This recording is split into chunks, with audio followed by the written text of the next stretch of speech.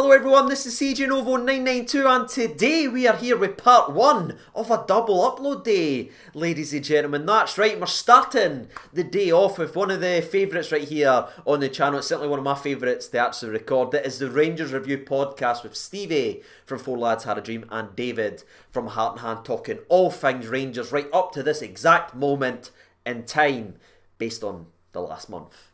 Anyway.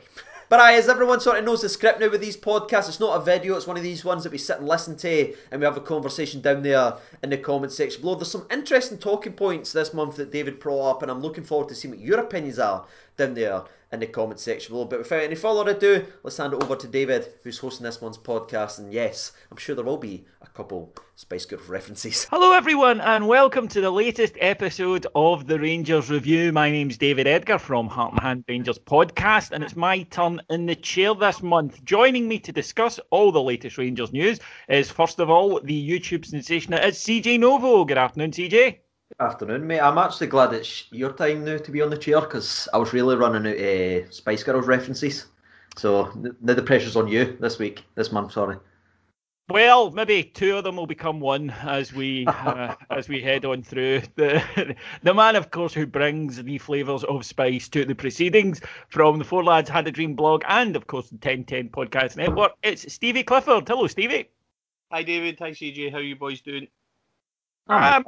Not too bad, I've got to admit. The reason for that, of course, is that, since we started this podcast, Rangers have had a record domestically that might be considered no bad. And that we have taken, in that time, 17 matches, we have taken a grand total of 49 points. So things are not bad, really, being a Rangers supporter.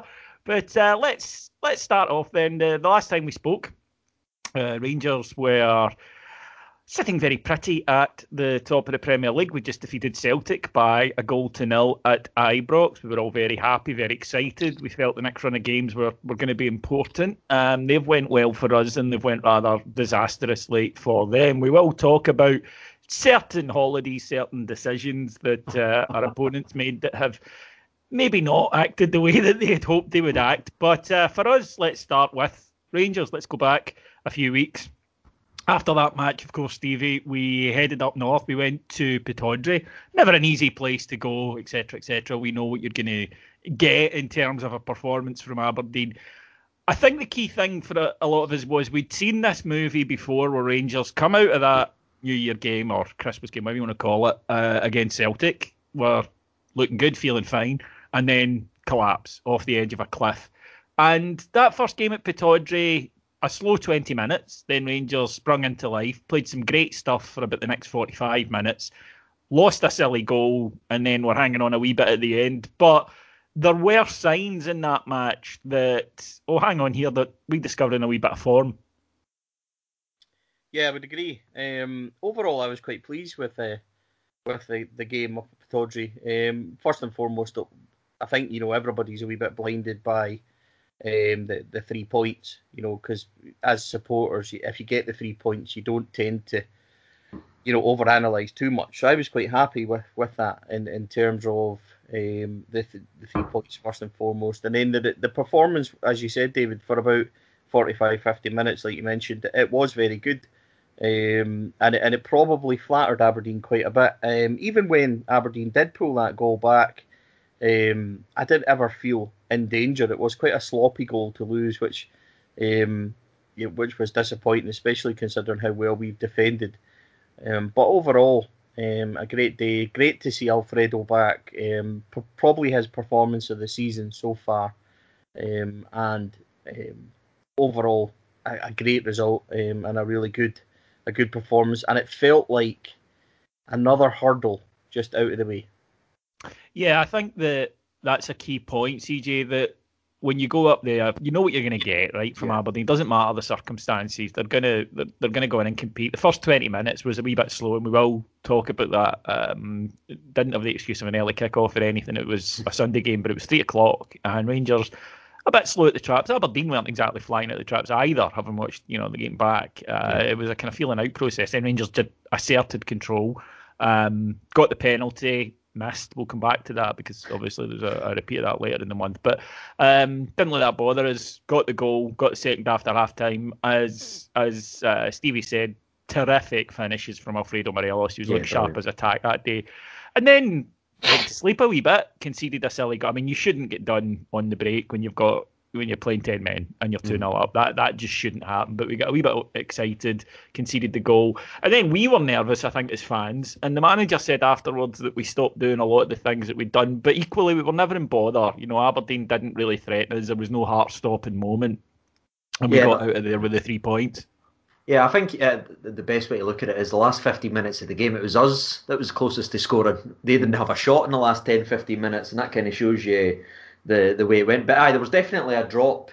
And I think it was just one of those games we were absolutely cruising. It kind of reminded me of the Benfica game a couple of months ago. See, when we were just so far ahead, we just kept piling people forward, and it was a wee bit of a knock on us. Obviously, Kennedy scored that finish. But like everyone's kind of said there, we responded very well. We kind of just saw the game. It defended a couple of set pieces. Kamara went close. But it's just one of the games for me, when you look at it, especially after Celtic, after getting that win, we all knew there was no slip-up, or the week before, the result versus Celtic wouldn't really have mattered or held the same weight. So it was just about getting the 3 points, in my opinion, and we did that. And it was brilliant to see Alfredo back smiling and just scoring 2 absolute brilliant goals. Oh, he loves it up there, doesn't he? I know. Wish we could play that every week. Oh, he absolutely loves playing against them, and they were terrific finishes. I mean, it was great striking play, and he got us over the line in that match. Stevie, when you're playing the likes of Aberdeen, it's a confidence builder. It's a tough away game. I think as Rangers fans, understandably given the home record that we're going to be referring to later on in the show, that it's away matches that we look at and say, right, those are our toughest games. And clearly after Parkhead, Pittodrie, Easter Road are going to be the ones that you look at. But Rangers did play with a sort of confidence and an assurance. And I think that coming out of that, we felt great. Here we go. Looking good, and then a week off, which wasn't something we'd had. We've had a week between each of the games we're going to discuss today, and we went off to Fir Park. Now, I've got this theory that's unprovable and probably ridiculous, that I just don't like these 12 o'clock kickoffs. I'm not sure what the psychology of the extra half an hour does, but I just think Rangers always start flat in them.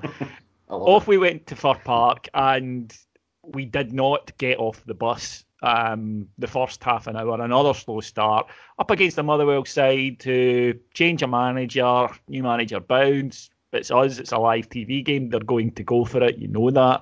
And found ourselves a goal down. Again, a decent goal from a Motherwell point of view. We need to be fair, they worked a nice space, but from a Rangers point of view, there's 3 or 4 occasions in that goal where you can say we could have done that better.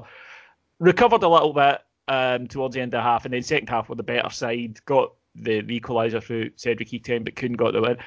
I want to expand, therefore, on a point that CJ alluded to, which is namely that I don't think this Rangers team, many sides in this league, can beat if they go out there and, that even if the opposition perform at their best. But if this Rangers team get lulled into a false sense of security, then that is the potential danger. The other C word, complacency. And it's not a deliberate thing. It's not like the players are saying to each other, this league's done, put the tools down. But they're human. There's a lot of noise out there. They're watching the ensuing comedy going on across the city. It has an impact. And maybe in a way, didn't feel it at the time, but maybe in a way that was just a wee reminder that, hang on a minute here, lads, there's some sides scrapping for their lives. This is not done yet. Yeah, I mean, in terms of, if we look back on this point in 5-6 weeks, having gone on another run, you'll say that it was the perfect time for them to have that, little reminder. I think the only thing that can beat Rangers now is Rangers themselves. But we've said that, most of the season, given our confidence in the squad. But the point that CJ made is a good one. And it also, what I always say to people, and I think relevant, is that teams, when they play us, absolutely put everything into it. We made this point before. When you look at Hibs, they tried to go toe-to-toe with us on on Boxing Day, and I think they won the season award for 30-minute giving us a game, and they've been horrendous since. And Motherwell, couldn't keep that kind of intensity. And although they might not have been all over us and kind of pressing and forward, but having to match us, David, and having to go toe-to-toe with our full-backs and stop us playing, etc., they can't keep that up. Whereas I think Rangers are only the times that we've had, our wee 20 minutes or whatever with Motherwell, I think the only thing that we're guilty of is believing that our game plan will come to the fore eventually, instead of going and imposing it directly. So what I'm trying to say by that is, when we feel our way into games like at Motherwell and at Aberdeen, sometimes you need to go and really put the foot down and impose yourself on games like we have done before. So it's not a criticism on the team, because they have been fantastic, but I think that would be the only thing that I looking on would say to the team, etc. But I'm sure that obviously that's what the management do. But you look at Motherwell, having done all that, they get beat yesterday, and apparently they were quite poor and quite flat. So that's happened quite a few times when teams have either went, quite close or toe-to-toe with us, that, for games after they're completely burst. No team that has got points from Rangers, only happened 3 times this season, but no team that has got points off Rangers or St Mirren in the Cup have won their next match. Yeah, well, I didn't know that stat, but it just seems to me that no team can really, there's not been a game where they've really dominated Rangers over a period of time. I just think that if Rangers go and impose themselves in their game, I think we're too strong. The way that we're playing and the way that the management team have got us playing, and it goes back to what CJ says on the way back in the very first episode, when we talk about our favourite word, the evolution of this team and this squad. It's just been phenomenal. And Motherwell, I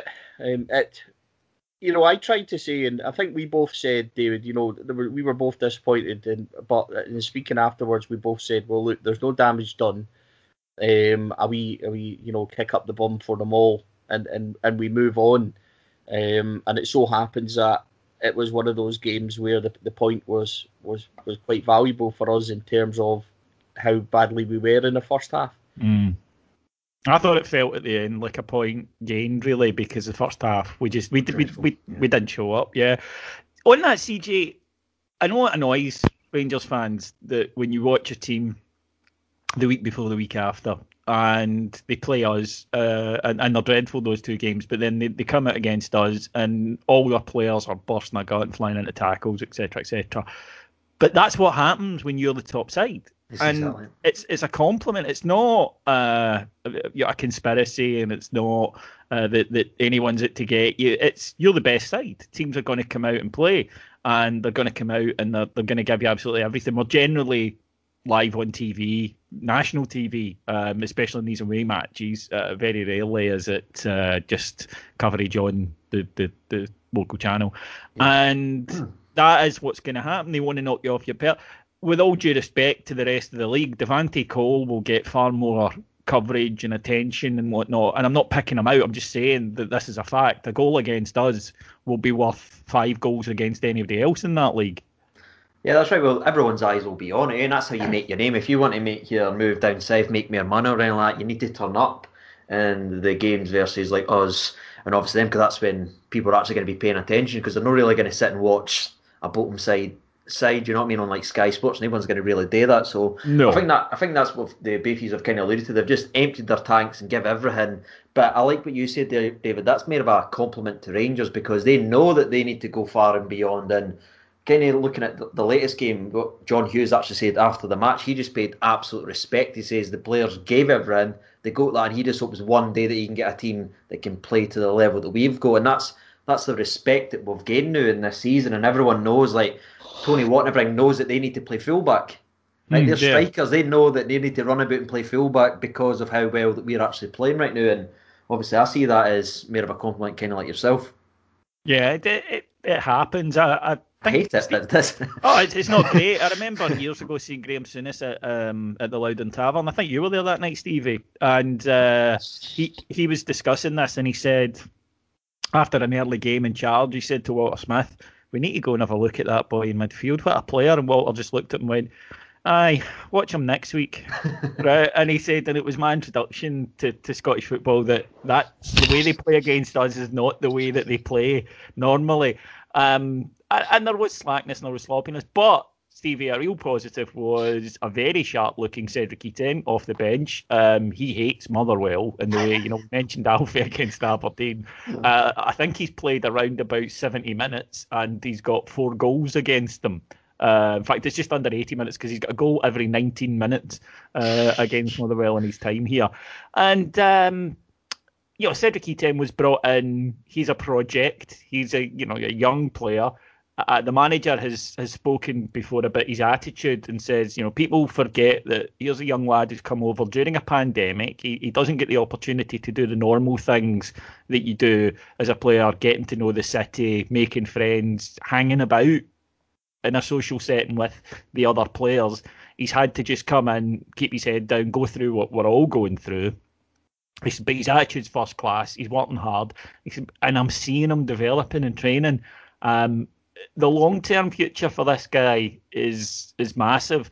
There are edges to his game, but every time I'm watching him in one of these cameos, if you like, I'm seeing something else and I'm getting a wee bit excited by it. And you think, this is almost the perfect season for a young striker to be brought in. The team's winning, they're playing well, the confidence is good, and you're not getting a situation where a good example, I'd say, is Wolves in England. They brought a striker at 35 million, but it's England.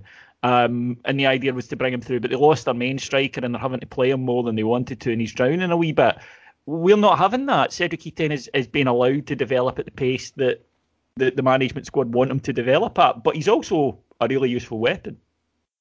Yeah, he's a player that I think we all liked. I think we've all said that. We've all said that we really like his attitude and what he brings to the team. I think first and foremost, the boy can finish, as we've seen out in Poland with his goal in Europe, which really was a cracking finish. He's got all the movement in terms of, Mark Hateley talks about this quite a lot, that he's prepared to put in the hard work in terms of run the channels and run the lines and do the kind of dirty side of the game that you don't really see, which in the games where Motherwell, where it was really tight, he came on and kind of changed things. And something he's really good at, David, that we don't have, or we didn't have as an option, is he likes to pull away to the back post. Now, he's scored a couple of goals doing that. Motherwell, the one we're talking about, he pulled away quite nicely. Motherwell at home, he done the exact same from the corner. He seems to find space. Now, if you've got a guy that's 6 foot, 2 or 3, whatever he is, and still manages to find space in the box, then that's a very clever thing to be able to do. As you said, he's a project, but he's one that we've been able to manage well and kind of bed in. And I think that when the season is finished and we go on to next season and perhaps there's changes in terms of Jermaine Defoe contract ending and Alfredo maybe moving on, you've got a natural base there for a guy that should be ready to step straight in.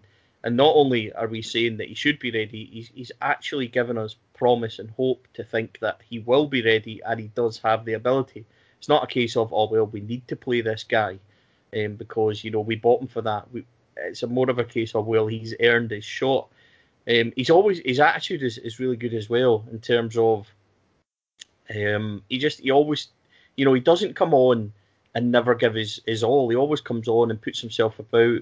He always comes on and does, he always wants to get involved and never hides, and he wants to make an impact.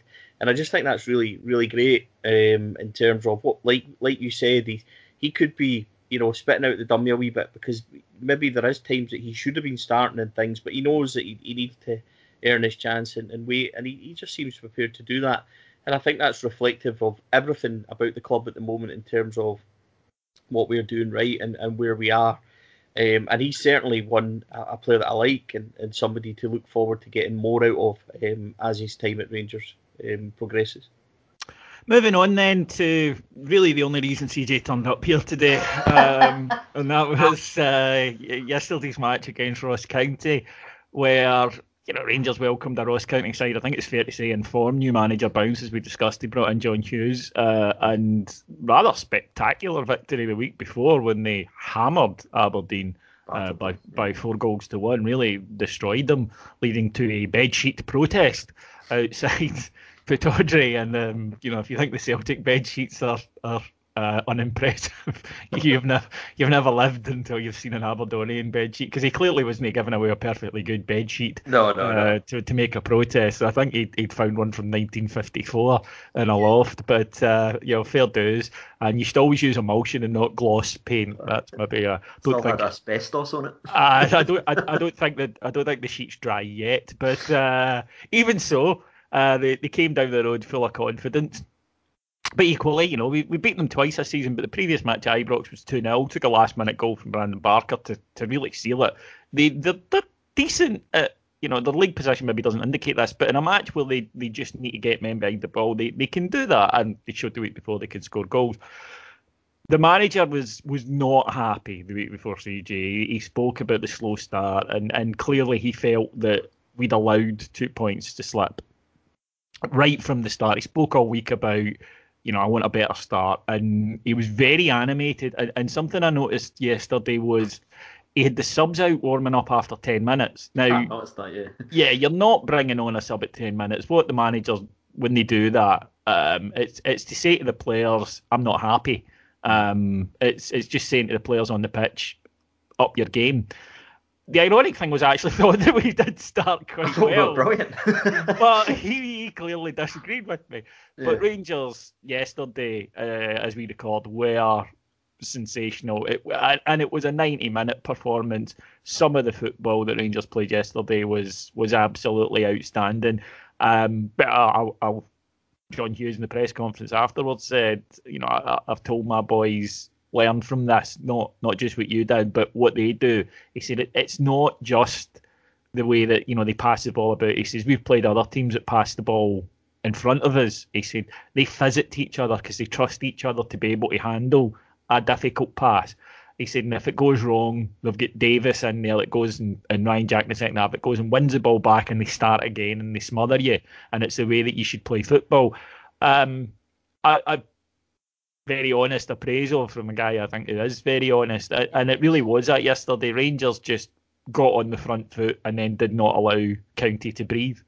Mm-hmm. It was just an electrifying start, like you said. We kind of talked about that in the press conference. Gerard talked about it, and so did Joe Aribo in his press conference and that as well. And it was interesting because we'd obviously just dropped points versus Motherwell, and everyone was kind of just looking at this game just to see what would happen. But like you said, it was suffocating from the first whistle. We were piling people forward. We had more people in the box in that game than I've seen in maybe the last 4 or 5 weeks. We had double-digit shots. I think it was 11 shots on target by the time we finished the game. But I just love the way we just went, right, no matter what goes wrong in this game, we're just going to keep piling people forward. We're going to keep being positive, because we took the lead through a fantastic header from Ryan Kent. I still can't believe that I'm saying that, but it was absolutely unbelievable. Alfredo done very well with the header as well. But then we had that penalty miss.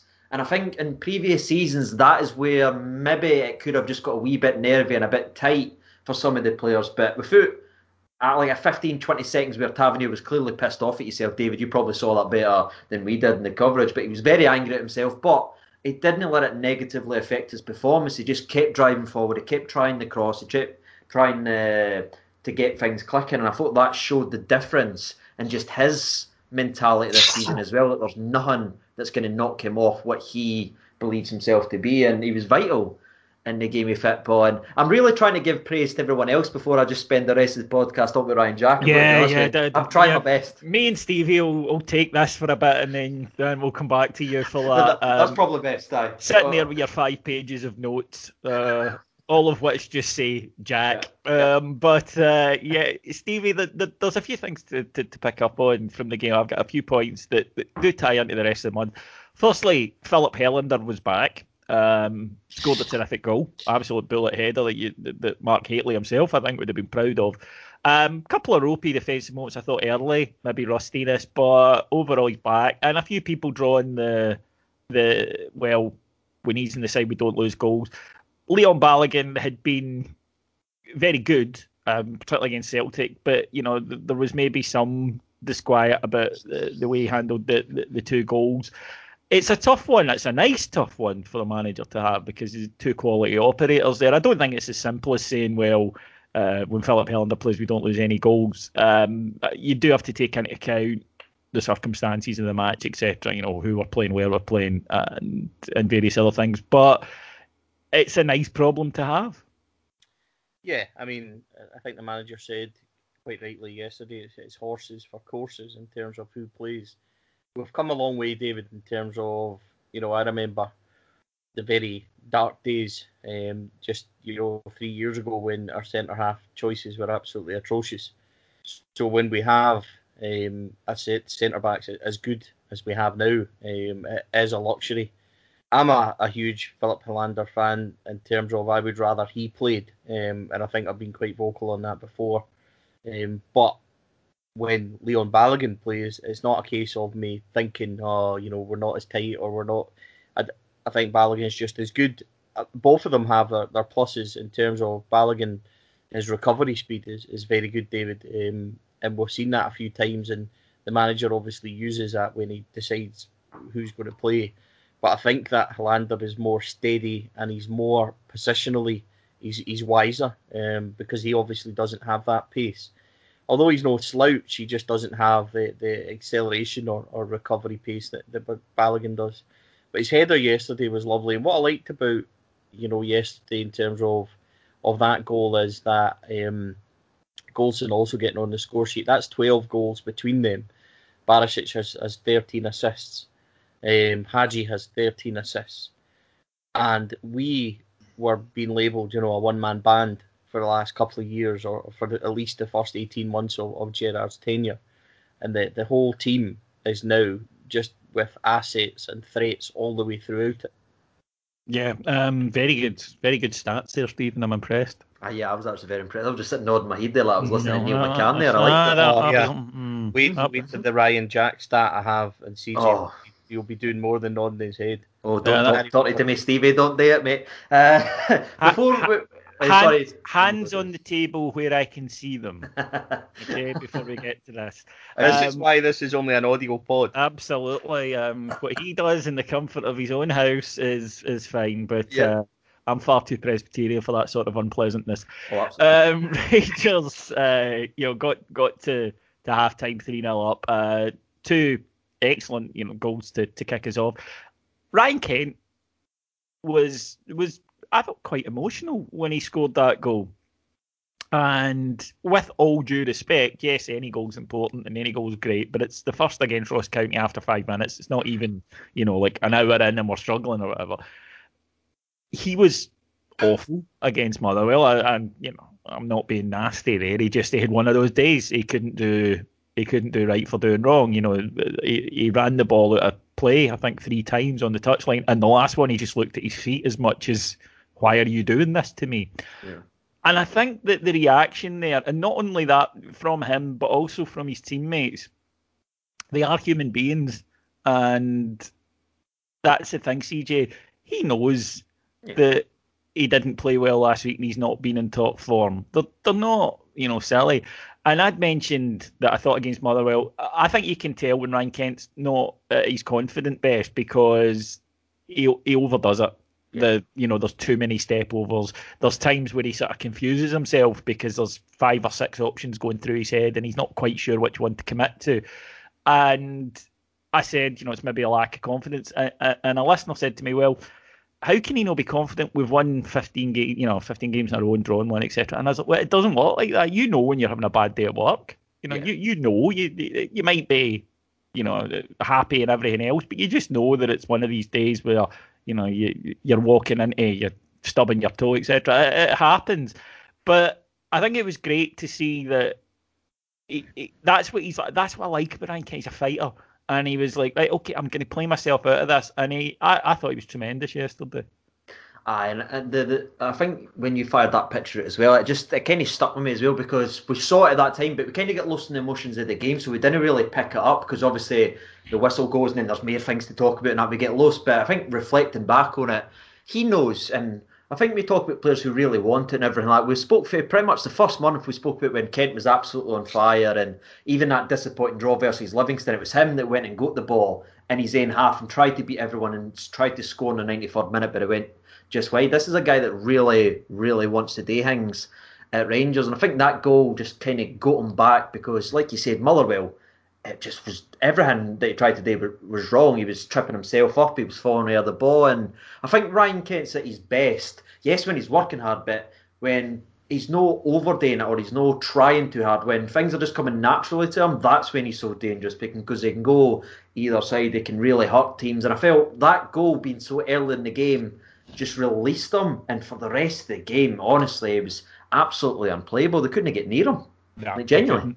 No, and you're right. I think you're spot on when you say about that natural element to his game when he's just doing things without almost overthinking. Yeah. When it's just all coming natural to him. There was a game earlier this season. We only won 2-0, so it maybe isn't the most memorable. We should have won by a lot more, but we were away to Hamilton. And he was just brilliant. And it was that you're saying. It was just, you could see it was, off the cuff, spontaneity. He was just flying with the ball. And that's when he's at his best. Whereas I think, as you say, when he's falling over the ball because he's thinking they're past, they're on, they're going the outside, they're going the left. That's when he's not at his best. But he's such a good player that, He was brilliant versus Aberdeen 2 weeks ago as well. I think a lot of people forget about that, obviously, because everyone kind of focuses on Morelos scoring, but he got 2 assists and he was outstanding in the game as well. But just like you said, that early goal just freed him up because you could tell that the Motherwell performance really stuck with him, and I think that showed that in the emotion of the goal just to get back at it. Stevie, he'll always be judged to a higher standard because of the price tag, won't he? I think he's somebody that puts a lot of pressure on himself with regards to really wanting to drive on and wanting to be the best. And I love that because he could come up here and treat it as a holiday camp and, just kind of turn it on when he wants to. But I think that he gives me the impression that he's got a lot of self-drive to really be the best that he can be. So the likes of yesterday, what I took from, the celebration of his goals is, he's delighted to get it, and it's like a relief because he knows or he wants higher numbers and he wants higher influence on the game. But when you look at Ryan Kent, it's Opta stats.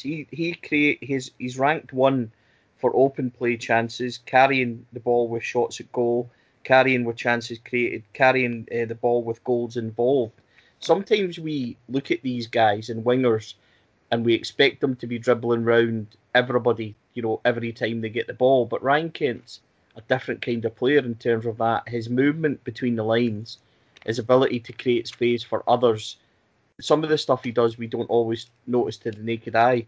He's a player that I really, really like. I'm a bit of a Ryan Kent fanboy and have been. And he's a big game player as well. He was poor at Motherwell, and he'll know that. And I think the management would have told him as well, which reflected in maybe a wee bit of the celebration yesterday. But I love the fact that we're so far ahead, and these guys are still wanting to kick on and still wanting these numbers and still wanting to really prove themselves. And I've got no doubts that boy wants to go back down to England and everything else. But when he does go, if he keeps that attitude up and keeps that drive to be the best that he can possibly be, then he'll earn us, quite a bit. And it won't be 5 million due to a mistake in a contract either. No, I think that's a fair point. You tickled me with that one, Steve. That was I didn't see that coming there. I laughed a little. Before we get to, for want of a better term, Jizzfest 2021 with CJ, but let's talk about that third goal, Stevie. I'll stay with you. Joe Aribo Dane, Joe Aribo Hings. That was one of those goals where you just say, wow. And gonna clang and drop a name drop. On my way at the stadium yesterday, I bumped into my best friend Kevin Thompson, and we were discussing the game, and he was raving about Joe Aribo, and he said that I watched Joe in the summer in training. He said he was flying. He said he was the main man. But he got the injury, then the illness, and he said and it knocked his confidence. He says he's a lovely guy. He's a very humble, very nice young man. And he said, but in terms of ability, he said when he's fully fit, flying and confident, he said the boy's got the lot, and that goal yesterday was sublime. Before we get to the talking about the goal, which we really should, I think yesterday where he played is where I like to see him play. Because when you look back at the goals up at Aberdeen and Motherwell, which we conceded, Aribo is involved in both of them. Not his fault, David, but he could be doing things better. He didn't track the runner in either of them, and he gave it up a bit too easily. Now that's a trait that you see often in young kids that are more forward thinking, and I don't think that he suits having to be deeper in the midfield role. But yesterday we kind of changed it up a wee bit and went to a 4-2-3-1, and he had a license to interchange and intertwine with your Kents and Hadjis. And I think when he's further up, and neither of these guys who are so good on the ball and so creative, he revels and is able to do that. And what I noticed straight away was from him, he wanted the ball and he wanted to take people on. So when it came to his goal, which he's going down an area where he's got absolutely nothing to do. Defensively, it was really poor because he's left-sided, so you've got to show him down the line. But he just gets past people. He has this real ability just to dip and glide past people like they're not even there from a complete standing position. Most people need a wee run, or a bit of momentum, but he generates it himself. And like what you said, or like what Tomo said yesterday, I remember sitting with you at the Coventry game in pre-season when he scored a lovely 1-2 finish. And it was similar to the one up at Motherwell that he actually missed last week. He has a real ability to really kick on. I mean, he's got everything. He's maybe not got the consistency yet, but he's such a delightful finisher in terms of what he can do with his left foot. It's always like a wee placed finish or a wee curl on the ball. That goal yesterday was every bit as good as any we'll see. And there's an angle from the Sandy Jard in front that Rangers Telly put out this morning, and it shows you actually how tight he was to the byline. He's not as far out as I thought he was when you look at it from the reverse angle. Mm-hmm. He's so tight, and he guides it in. It's a lovely finish. Should be up there when we're talking about goals of the season and everything else. Instead of the 2 or 3, there might be quite a few, because the fourth goal in terms of team movement, we kept the ball for over a minute, but I'm not going to spoil that. We'll get to that that would be awful. That would be the worst bit of prick teasing in the history of about building the boy up just to take it all away. No, exactly. That would be a disgrace, Mr. Clifford. That would be an appalling thing. That would be honestly the worst decision since somebody went, hey, or he'd travel. We've got a trip to Dubai here for 60 folk. But we'll come to that. CJ, cometh the hour, literally, cometh the man. There's an obvious joke there that I'm too mature to take. But yes, to make. But Rangers made a quadruple substitution. Firstly, by the way, credit to the substitutes who came on, because normally you can see a game peter out when that happens, but they came on and they added, I thought, a lot of them, which is great in terms of squad news, and that you've got guys that are champing at the bit to be involved. But back came Ryan Jack. Frustrating injury layoff for him and you. That wasn't ever anticipated as being as long as it turned out, and that can happen. We've all had illnesses where the doctor has maybe said to you, you'll be fine by X time, and then you're not. But he is back, and my God, he looked sharp right from the off, and it was crowned pretty quickly by an absolutely fantastic goal. I said yesterday coming out the ground that I thought Joe Aribo's goal was one of the goals of the season. Yep. And that was before I'd watched the game back, and then I saw this goal and I was like, my goodness. 19 passes in the build-up, just tearing them apart all over the park. Ends up with Yanis Adji, the assist machine, with yet another one. But what a finish by Ryan. He's not going to get the credit for the finish, I think, because the move was so lovely. Yeah, but it wasn't a tap-in. He got into the ball, he arrived at the perfect time, and then the perfect angle and lashed it past a goalkeeper who was in tremendous form, incidentally, yesterday. Ross County goalkeeper kept it. It would have been 9 if it hadn't been for a goalkeeper who made, I think, 4 genuinely top draw saves. But my first thought actually was, CJ will be very chappy about that. But it crowned what was a really solid display by Ryan Jack. He came on and he did what Stephen Davis has been doing for the team, which is every time Ross County got out, he just went, nah, you're not having it, took the ball off them and started us up again. And he's an option that we've badly missed. Absolutely. Not badly because we kept winning, but you take my point.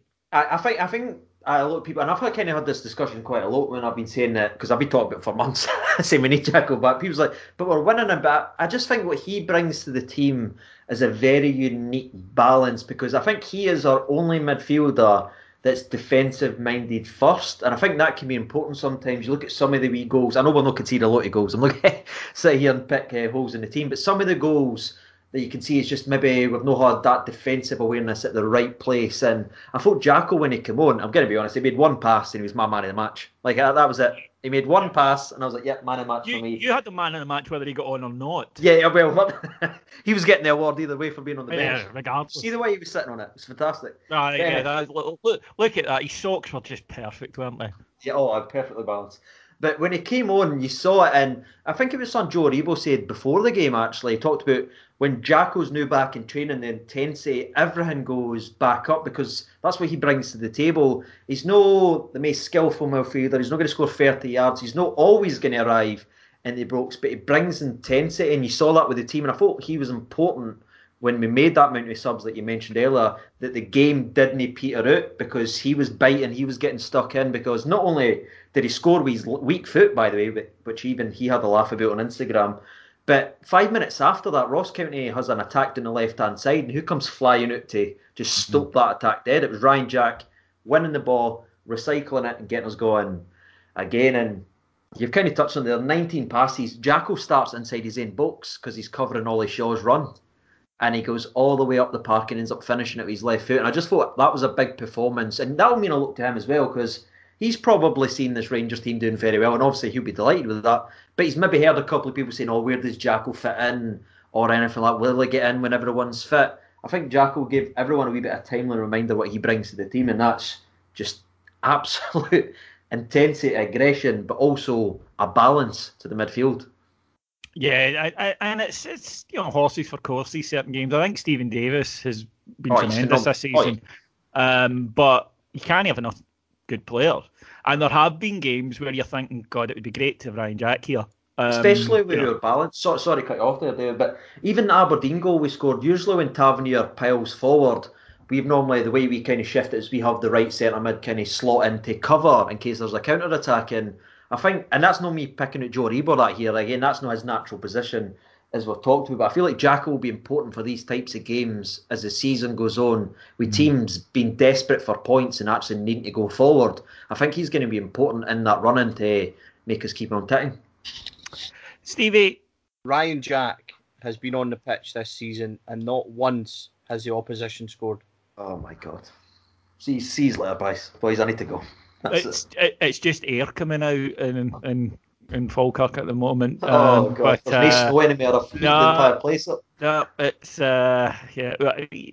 again, you can't have too many good players. And what I'm so pleased about is Jack is in that category with Tav for me, of the guys who've been there at the lowest point. Mm-hmm. And when they get their hands on silverware, it's going to mean the world to them, and that's why he's in that category for me, and that's why I'm delighted he's back for the run-in. Stevie, I'll just chuck this quickly to both of you and we'll move on, because the manager answered it already yesterday. He was asked, if you get a penalty against Hibs, will James Tavernier be taking it? One word answer, he said yes. 2 misses, and in my immediate huff, and I will hold my hands up to it, yes, I tweeted eyes after them now, but players miss penalties on occasion, if he's still confident, still happy. The other thing I remember last year is we then went, okay, take them off penalties, and we went through penalty bingo for weeks where everybody had a miss. Oh, it was awful. So it's not exactly like there's candidates coming up that are, you're thinking, oh, well, we've got half a dozen great candidates to hit them. If he wants to take them, the manager's clearly comfortable. He's taking them. I'll be honest and say I don't like the two-step run-up ever, and I know that's fit bada mentality, but it's true. I grew up with George Alberts. If George Alberts could do a big runny up, George Alberts didn't run if he didn't have to. So if George Alberts could do a big runny, anybody can. But, the week before, or the 2 weeks before against Aberdeen, he got too much on it and knocked it wide of the post. Yesterday, I think he overcompensated and it was too close to the keeper. Aye. So it's just a case of, if he's still confident, then the manager's quite clearly happy with him hitting him. What's your thoughts? I'll let you go first, Stevie. Sorry, I would just let him leave it. I think it becomes problematic if he misses another one, David.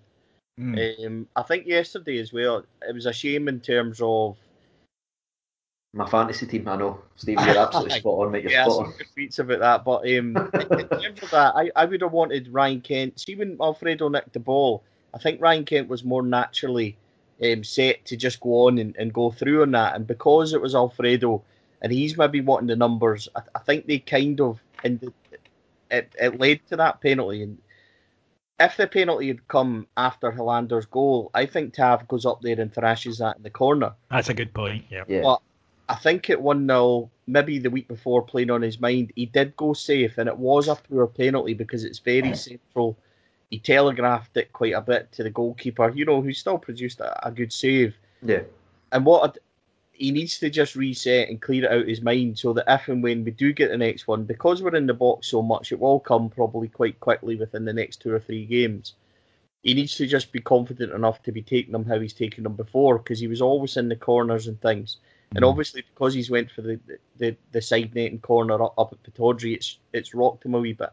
I don't have any problems with him taking the next one, because the next person you would look at is your number 9, who at the moment is Alfredo, who's not the cleanest of strikers. The ball. If Defoe was on the pitch, I wouldn't be adverse to Jermaine taking them, because he's a natural penalty taker. But because he's not, then I think that I would just stay with Tav. If he misses another one, David, then I think we need to remove him off them. For me, I'm kind of backing up what Stevie says. That it's one of the ends, right? Even the way he's hit it. See if the goalkeeper dives the other way. Everyone's talking about how cool and composed Tav just tapped that the other side. It's a very fine line when you're taking penalties, but I just think, like what you said, David, overcompensated. Like he hit it with everything he had in the previous game, moved it out wide. So this time he's just tried to be too safe, too hangy just to get back scoring. But the way he was so pissed off at himself, and you could see him kind of talking to himself and that, I think the next one that he gets to take, and hopefully it is very, very soon, is getting absolutely rifled. And whether it goes wide or no, it's getting absolutely smashed, because you'll not hit one as soft like that again. I don't know with how angry he was at himself that he done that. No, it's overthinking again, isn't it? It's the last bit. But just belt it, and if the keeper stands there, fair enough. But I'm sure he's working on it. And his penalty record had been splendid up to that point. I agree with Stevie. I think it would be ideal if we were maybe 3-0 up when we get the next one, and he can just go up, leather at home, and then boom, that's that taken away. Well, to be fair, I think if we're 3-0 up and it's like the last minute, I really want Alan McGregor to take one. just to really crown the those season of us a bit older than you remember Chris Woods going up to hit a penalty and missing. So my dad's told me that before. Yeah, I made that joke. I'm not keen on that because of that. I'm scarred by that one. Right then, lads, that will almost do us for this week. But always like to issue a warning, because the shall we say the more Puritan among us don't like hearing about our opponents, but we, clearly the reason that we are so far ahead is due to 2 factors. One is our magnificent form, and 2 is their utter collapse. Stevie, I don't think any of us could have dreamed of being in this position in January. Certainly could have dreamed of being in the lead, and did, and fancied us to be so, but you didn't expect to be 23 points, albeit with 3 games in hand. But it has been an implosion on a scale that I genuinely think you've maybe got to go back to 2000, 2001 under Dick Advocat at Rangers for a comparison where a team who looked in the summer to be flying very high. This is kind of the problems that you get with management where it's not that popular. And the same thing happened with Dick Advocaat, that you can be flying high when you're winning, but as soon as you're not winning, then it's almost like an iceberg. You can't see under the water, but there's an awful lot going on. And that is what's going on there, compounded by bad decisions after bad decisions. As I was leaving Ibrox after the Old Firm game, I was walking with Mark from FF, and I saw these bags, like big hold dogs, and I was like, how much gear do they bring to a game, you know? And he went, nah, yeah, they're going to Dubai. I'm like, sorry, what? They've got to Dubai? He went, I said, lockdown's coming. He went, I know. I said, that's weird. And then, you know, I thought, oh, well, I'm sure they know better. Turned out they didn't know better.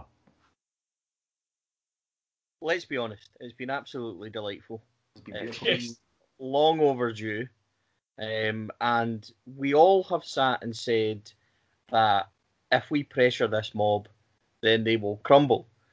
And it's not come, and sometimes you think, you know, you're talking nonsense and all the things that you thought were just a load of rubbish and stuff. But the sustained pressure that we've brought to the table has basically helped tip them over the edge. And every decision they've made, and we go back to the summer, the signings they made, and even at the time I wasn't convinced by the likes of Ayeti and you know, the goalkeeper and stuff, but these boys are just so far down in terms of what they had. They had a position, David, I would say probably 3 years ago, where they could have went and strengthened and buried us. And I don't say that, it's not easy to say because, you know, it's a terrifying thought, but they didn't. We have gradually worked our way back, and we've been, you know, all credit to Rangers, because we can sit here now and say that. All credit to the club, because the plan that they put in place, and it has been a plan, investments and the money that they've front loaded their investment to do that, and everything that they have, for want of a better word, gambled on happening has happened. We have recruited well. It's been the polar opposite of what's went on over there. They have thrown away. Even you look at the likes of like Kieran Tierney money and stuff, which should have kept the club, or would keep Rangers going for several years and been able to invest and do it properly. They have wasted on the biggest pile of nonsense ever. And when you look at this season alone, every decision they've made has backfired on them spectacularly. And the best thing about it is everybody can see it coming. When you look at, you know, going to Dubai, it was just such a calamitous decision. Selfish decision as well. To have the audacity to come back and sit in front of the press and blame everybody else, you know, and say that it's all unfair and there's bullying going on and stuff like that. Right after, the greatest thing about that was that came right after Motherwell, in terms of, you know, there might have been a wee bit of pressure on Rangers. There might have been press saying, you know, they didn't perform that well, you know, and it was all taken away thanks to their own doing. And all the focus went back on them. They then went to Livingston and blew it again during the week. And, you know, some of the stuff that's come out of there has just been delightful. This is, you know, this was a team that spent, you know, 15 million on guys like Ayeti, Barkas and Shane Duffy, and we were told that we were going to get blown away. And these guys are absolutely hopeless. It's been brilliant to watch. I mean, Barkas, the stat that I sent you boys the other day, he hasn't saved a shot in 2021. You know, this is like when I used to play follow football with Cammy and the boys, and Cammy would be writing up the match reports afterwards and be like, oh, Stevie did save one today. Even I'm better than this guy. And I'm better than 7. You know what I mean? So, he dives up the way. Yeah, I've never seen shots going across him. And what I liked about the start is after the Livingston game, he conceded 2 goals from 2 shots on target. And somebody said, well, that means he's literally conceded 100%. I said, no, he's actually conceded 150% because we scored without a shot on target. So he's managed somehow to face 2 shots and concede 3 goals, which is quite impressive in its own way. What a signing. See, when you look at the amount of money that they have invested in this guy, $5.5 million, whatever it is, he's getting 30 odd grand a week. He's not going to, walk away from that. Then you look at, Shane Duffy, 2 million, 40 grand a week. You look at this guy, a Yeti, who's never fit. He doesn't look anywhere near the caliber of player in terms of they have had good strikers, let's be honest, in Dembele and Edouard, who couldn't get away from that place quick enough. Yeah, you can't be. And you look at that squad, David, and they've got 3 or 4 guys on loan. They have got 6 or 7 of their main players who've now only got 18 months left in their contract. A manager who's going to inevitably be replaced. A CEO and a board that the fans are now completely against. We have a massive opportunity, and I'm thinking in terms of not only this season, but the next few years to really put our foot on their necks if we do it properly in terms of continuing the way we are going, which, as I said, all credit to the club, all credit to especially the board to have the bravery to execute the plan the way we have. We have a chance to not only win this league, but surpass them and go away and flip the whole thing on its head in terms of money, value of squads, the whole works. This grounding that we have put in, this plan, 3-4 years in the making, the evolution as we go back, that famous word that CJ has done, that everybody seems to be talking about now. But it's so true that the way we sit, and it's always dangerous to sit, and I'm not trying to be cocky or complacent, but I'm just saying that we sit in a place that we have worked for and built and put in place over several years. And it's now the grounding that we have to be able to be in a strong position for the next few years. Whereas over the other side of the city, over at that tip, they've got all that to have to do, and we've got the ability to not stretch away from them, but certainly, dominate for the foreseeable future. And that's the way I'm looking at it, David, and that's the way I hope that everybody at Ibrox is looking at it as well. And we know that inevitably we've got our own kind of difficulties. We've got a few players out of contract, and there'll be a wee bit of shuffling in the squad. But then you look at the boys that we are, apparently looking at, according to the papers and things like that. We're planning, we're looking at windows 2-3 ahead. And that's where Ross Wilson and the planning of the club comes in. So, yeah, I'm delighted where we're sitting at the moment. I'm delighted that where they're sitting at the moment. And I just hope that we really kick on and put even more pressure on them. For me, when I look at it, is I just look at it all from the kind of the Rangers positive perspective. I think we started the season off, we stopped getting in our way, we stopped beating ourselves, and the way we've been playing under Steven Gerrard has drastically affected them badly, because they were always able, whenever they had a slip up or a mistake, to rely on us making mistakes. But we've cut that out now. We've matured, we've grown, we've evolved. There you are. And that's the way I look at it. I just look at this Rangers team and I'm just like so damn proud of you. And I love the fact that now on my channel I didn't see them anymore. I used to see them all the time, laughing and doing their wee Ivory Coast flags and all that, but they're gone now. That's brilliant. Thank you, Barkas and Duffy. Thank you. Yep, no, I think that's a very, very fair point. And that will do us this month on the Rangers Review. We will, of course, be back next month. I think it's Stevie's turn in the chair, which means that CJ is going to get March, which might be a good month to get for certain reasons. Right, thank you so much to Stevie. Get your plugs in a wee bit more enthusiastically than month one, please. Oh, God, here we go. Just ask everybody to go and check out the blog. Four Lads Had a Dream on Twitter, but also on Facebook and Instagram. Basically, herd myself out everywhere, so you can see it. And also, a wee thanks as well. There was a bit of a dip in terms of Four Lads Had a Dream. It made me kind of think about, but the last kind of month or so, people have really got behind it as well. So really appreciate that. Go check it out. Also got obviously the new podcast with Alex and Mark.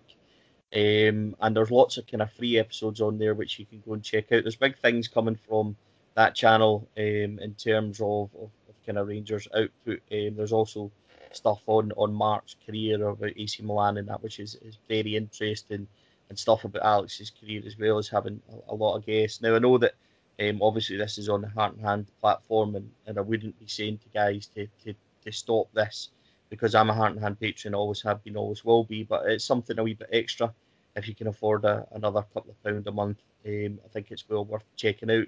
So I'd ask you to go and have a wee look at that. And again, David, thanks for having us on. CJ, thanks for having us on your platforms. It's much appreciated.